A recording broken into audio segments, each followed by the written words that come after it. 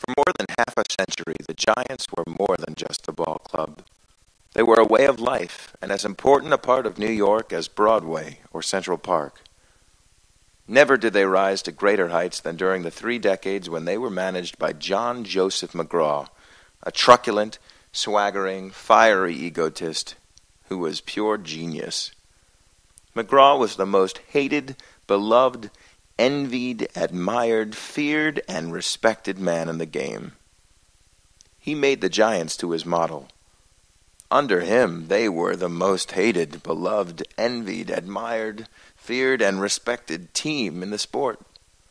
McGraw's bellicosity rubbed off in such irritating globs that fans in Chicago would stone his carriage while the little Napoleon smiled in condescending disdain. Maybe the Giants died with McGraw, and what was left has wasted away of neglect. Not only did the Yankees wrest dominance of the New York scene from the Giants, but even the lowly Dodgers muscled past them. 'Twas not the way in McGraw's day. He ruled the Giants, the league, and all baseball. Funeral services for the once glamorous, glorious Giants will be held at the Polo grounds today.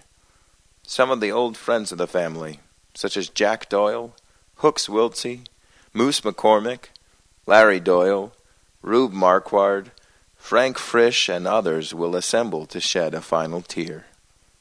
Interment will be private. Please omit flowers. Arthur Daly, New York Times, September 29th, 1957.